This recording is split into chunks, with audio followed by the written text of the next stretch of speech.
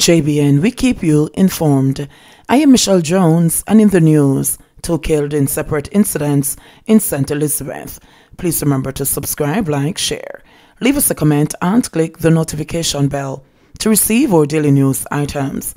2 men were yesterday killed in separate incidents in the southern parish of St. Elizabeth.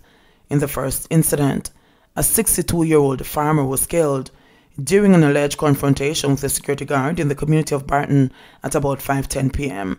He is Raphael Robertson of Shiloh District in the parish. He and another man were allegedly seen stealing fish from a pond. One of the men, who was allegedly armed with a machete, advanced on the security guard, who responded by shooting in their direction. Robertson was hit. The other man escaped. In the second incident, a 41-year-old fisherman was shot dead at his home on Brigade Street in Black River. He has been identified as John Bolin. Police reports are that about 7:15 p.m., residents heard loud explosions coming from Bolin's house and summoned them. On their arrival, he was seen suffering from gunshot wounds. The police are investigating both incidents. JBN, we keep you informed. Please remember to subscribe, like, share.